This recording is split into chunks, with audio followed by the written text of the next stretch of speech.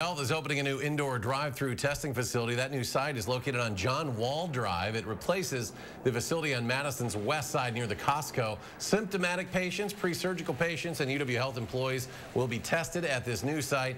The new testing site will allow healthcare workers to test inside, which will help as winter approaches. Dr. Jeff Pothoff says that the testing time is faster as well.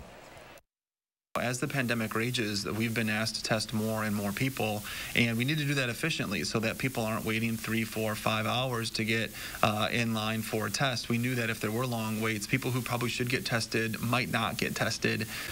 And we know that our process to get people tested from the time that you show up to the time that we're doing the test is somewhere between 8 and 10 minutes, which seems really reasonable. Cars will be put into a large entrance before splitting off into 2 lanes at this new site. 10 cars will be able to fit inside the facility at one time.